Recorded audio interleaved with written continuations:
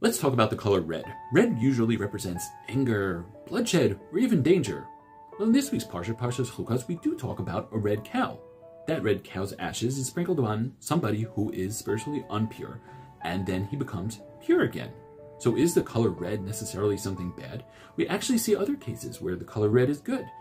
Reuven, the firstborn of Jacob, his stone on the breastplate of the Kohen Gadol was red, which actually represented something good. Also, Tamar, her firstborn was Zerach. When he was born, they tied a red string around his wrist, representing the firstborn. Something good, a new beginning. So too the red cow. A person who is impure then becomes pure.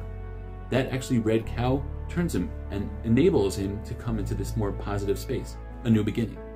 The new positive message of the color red.